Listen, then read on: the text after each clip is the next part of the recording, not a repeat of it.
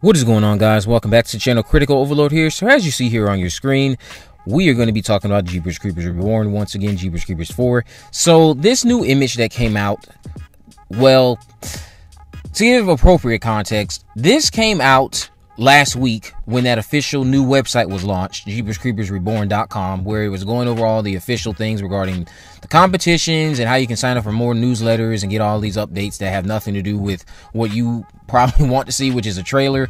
But this image you see here is the creeper's frailed up hand, presumably again looking like this because it just woke up and it's hungry, and it seems to have latched on to something and pulled off some hair from what I can see, as it's got its hand sticking out of this what I'll say, I'll describe it as a male slot for now. So if you compare this to some of the shots in the trailer or the teaser that we've already gotten of Ocean Navarro, where she's standing at in the end of that and then we hear her screaming, this seems like this is the aftermath of that, where the creeper latched on to the back of her head and has grabbed a piece of her hair because she makes it out of that instance that will happen in the film alive, presumably again to die at a later point, I'm assuming. And the creeper, or maybe what also probably was happening there, was that the creeper just latched onto her to get a good whiff through that male slot, and we'll see whether or not she ends up biting the dust because the creeper decides it likes something from her and wants to kill her and do whatever it wants to do with her. The other thing that I was going to talk about after that new image was go back to another image that we got already of that cult, where we have Sidney Craven's character laying in the middle. A lot of you have pointed out to me that one of the people at the very bottom on the right look like Dee Wallace. This is kind of alarming to me and has me a little intrigued as to see how this actually would factor into the narrative if she's playing multiple characters and they're just expecting us not to remember because we're only going to see her for a brief moment later on in the film. Or if her character of Marie, since again I've already talked about this, she's supposed to be involved in this relationship with this other man, Ron, who's played by Gary Graham. This couple, Ron and Marie, who go on this road trip, or they're driving home from church one Sunday and they go to this farmhouse, find unspeakable horrors in it, and they're never seen or heard from again. Now, if this is her in this cult, does that mean that the creeper sometimes goes out of his way and takes people to his lair or his house of pain and has them begin to do bidding for him? Or in other words, does he give them a pass if he decides he doesn't want anything from them and starts doing other things with them or wants to use them for other stuff? We will have to find that out in the actual movie, but I just think that's a little peculiar and has me intrigued to know why she would be attacked by the creeper early on, but then involved in the cult as well later on. If she's even involved in the cult, because it might not be Dee Wallace, just might be someone who looks exactly like her. Well, not exactly, but it just someone who resembles her. So if it's not Dee Wallace, then that would probably be the better outcome, because if it is her and that's the same character, it's going to be real interesting to see how they justify the creeper's motivations with certain people and how they end up factoring into his cult. Because then that has me wondering, because we never saw what happened to Scotty. We know that there was a scene that got deleted that was well, actually it wasn't even shot. There was a scene, I believe, where we were going to see the creeper's basement or some type of military bunker that it uses as a lair in the second film, but they never shot that. There's storyboard art out there for it though. So we never saw what happened to Scotty. So what if one of these cult members is somehow Scotty, and we find out Scotty survived the events of Jeepers Creepers 2? And just throwing that out there, one of these characters in this cult could be Scotty.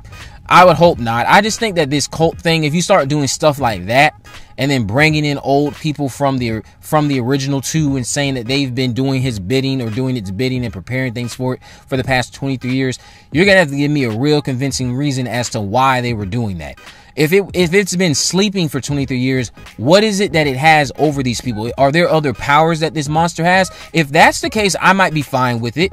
because they've already teased us with the idea. Well, actually, we've already seen it play out. The telekinesis, we've already seen aspects of that. That was an aspect that was involved in the Cathedral script, but the way it came out over in the actual third movie that we got was very comical, I know, for a lot of people, so they don't want to see that intertwined in any capacity with the fourth movie. The way it was making the truck move with its mind was a little bit ridiculous. The telekinesis in and of itself was teased in Jeepers Creepers 2 when the dagger had jumped out of Taggart's hand when he was observing it in his house. But the way they take it on full head in Jeepers Creepers 3 was just too comical for people. So if they want to explore another power, like it has some type of ability to control people in a way, then I would be fine with that, more so than seeing comical telekinesis on display again. Unless you can have a way that it comes off looking a little bit more less comical, because the way the effects in Jeepers Creepers 3 tacked on with the way the telekinesis was being performed on certain objects just had a lot of people thinking that the truck had a mind of its own, when it doesn't. It doesn't have a mind of its own. It was the creeper doing that. But it's just the way that he's choosing to use the telekinesis, it just made it come off comical. But we'll see. I also want to touch on Timo, who had a sit down with You Need a Horror podcast, and I'll leave a link to their video that they did this week. He has confirmed that post-production is done. The only thing that's being waited on now at this point is the distribution. This, of course, for us being Screen Media, if you're in the States, deciding what they want to do as far as a release date. What do they want to do? Because my honest opinion on that matter is I don't know what they think is going to come out of any weekend they decide to drop this movie. If you're deciding that you're going to go full ham on like a marketing campaign as the release nears and get all this attention on this movie, maybe that'll draw more attention to it into the result of people going out to the theaters to see it, sure. But I think that would also lead to a lot of backlash, a lot of negative reception, a lot of things that might get the movie pulled from theaters altogether. Something about this just tells me that this movie is not going to be solely in theaters nationwide. The times of Jeepers Creepers thriving in theaters died in 2003. They waited too long for the third movie. We got a third movie that did go to theaters for like 2 days, and then that was it. So I don't see how a Jeepers Creepers movie can thrive in theaters during this current climate with all this stuff going on and people having more access to things regarding the series creator. So I just see negative things coming from that. So if they are deciding that they want to go full ham on a full theatrical release when it's in theaters for like a month or so, that'll be like the first major movie I think from Screen Media that does that. And let's say it's actually a box office hit, that would be another surprise. Then that would also guarantee we will get a 5th and 6th movie. But who knows what they're doing at this point. But Timo did confirm that post-production is done, and now we just are awaiting a release date.